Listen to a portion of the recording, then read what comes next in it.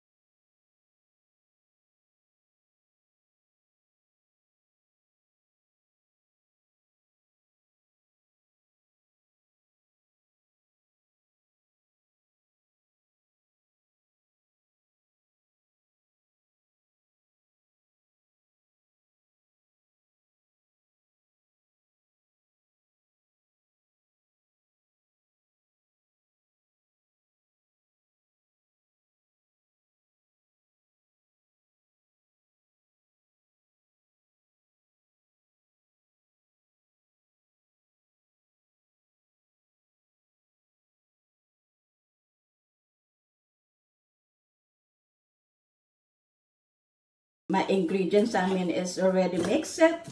So I'll show you later how to put in the molding tray.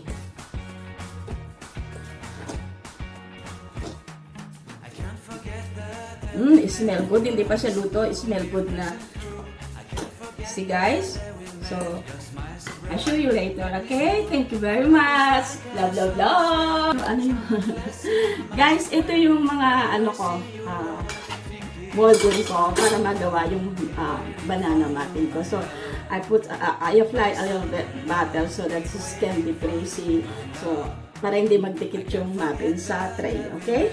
At the oven in 200 centigrades and within 45 minutes. It depends upon your oven because I have only small oven, so I just set aside in 200 centigrades. And now I show you how to I just mix up, put a little bit butter on my oven.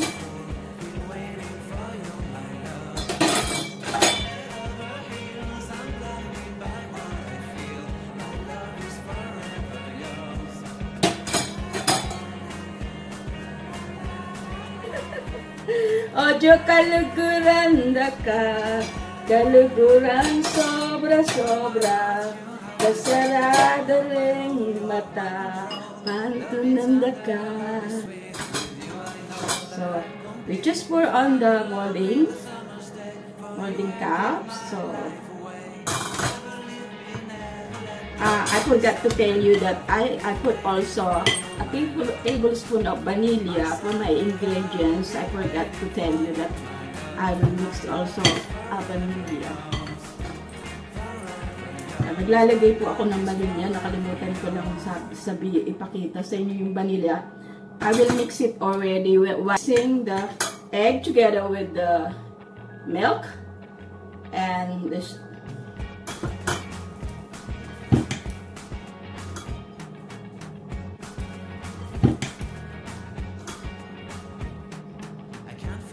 Ojo kaluguran ka, kaluguran sobra-sobra, kasarada rin mata, pantunanda ka.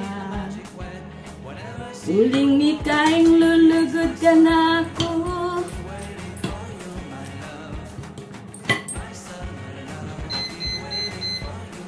Ayan na, nag-ano na siya. Ito na po yung sasalang na po natin siya, okay?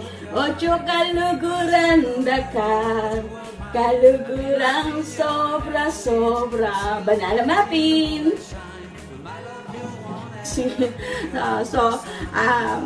Nakagawa ko ng 11 banana muffins sa 3 cup ng all-purpose flour. So, I can make it 11 banana muffins for the 3 cups of all-purpose flour and together with the ingredients. While I'm waiting, I show you later, and I want to show you how big is my oven right now. That is my oven. It's so small, and then just only allowed 5 only a molder. So that is nakasalang na po siya. Ayan.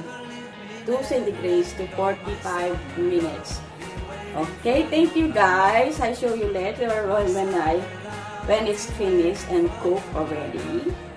Shout out to everyone. Malapit nang maluto ang banana muffins natin. Ayan ito itsura niya. Kasi hindi ko siya nilagyan ng baking powder, kaya ganyan siya. Pero ako kasi pagka nagagawa ng banana muffins, hindi ko nilalagyan ng baking powder, only baking soda.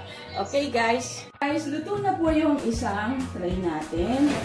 Ayan na po siya, luto na. So, ipapakita ko po sa inyo kung anong lasa niya. So, this is my banana muffins. Ako na po siya. Medyo mainit siya.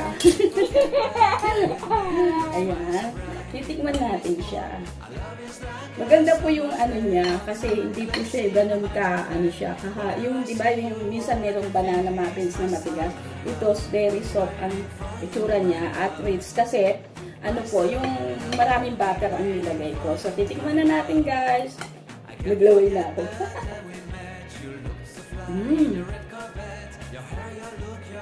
Mainit. Tama-tama lang yung asukal niya.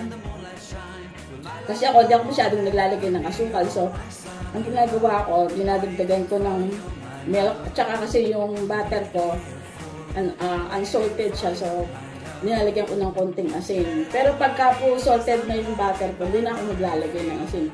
Ito, tamang-tama yung asin niya. Yung alat niya, kumbaga, nagmi-mix yung salt at saka sugar sa taste na ano. Tapos yung butter, kaya very rich siya.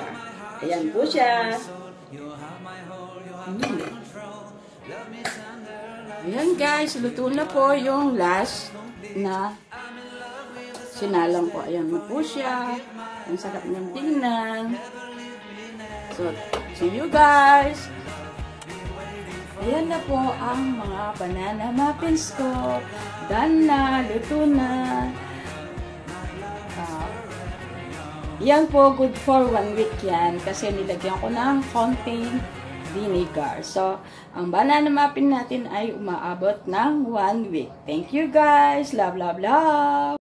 So, thank you guys for your watching my videos for every day. And I invite you. Sometimes I'm going to LS. And I hope you like, you enjoy to watching my video for today. Banana muffins. And I just want to say I thank you very much to all of you for always supporting me in my LS, in my videos. I just pray to all of you, just to thankful. I will pray to all of you that hoping that you are in good health, you enjoy your life with your families. And shout out sa mga anak ko, shout out sa mga anak ko na sa ibang bansa. Shoutout sa mga manugang ko, sa mga apo ko. Nagpapasalamat ako na sana maging maayos ang mga buhay nyo kahit magkalayo tayo sa isa't isa. Shoutout sa nanay ko, shoutout sa mga kapatid ko, at sa lahat ng mga kaibigan ko sa manda ko naroon at sa YouTube, sa mga subscribers ko.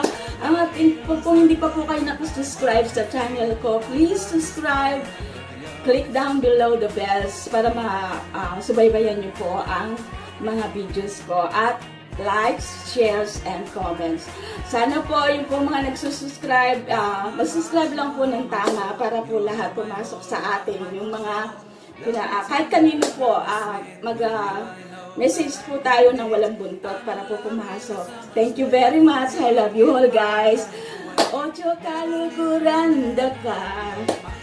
Kaluguran sobra-sobra, kasarada rin mata, pantunanda ka.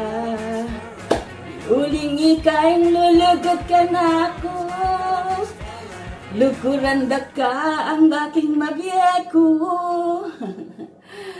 Wow, masaya lang ako guys, kaya nagpapasalamat ako sa inyo. Thank you for watching, thank you for subscribing my channel. Thank you very much guys, I love you all. Love, love, love.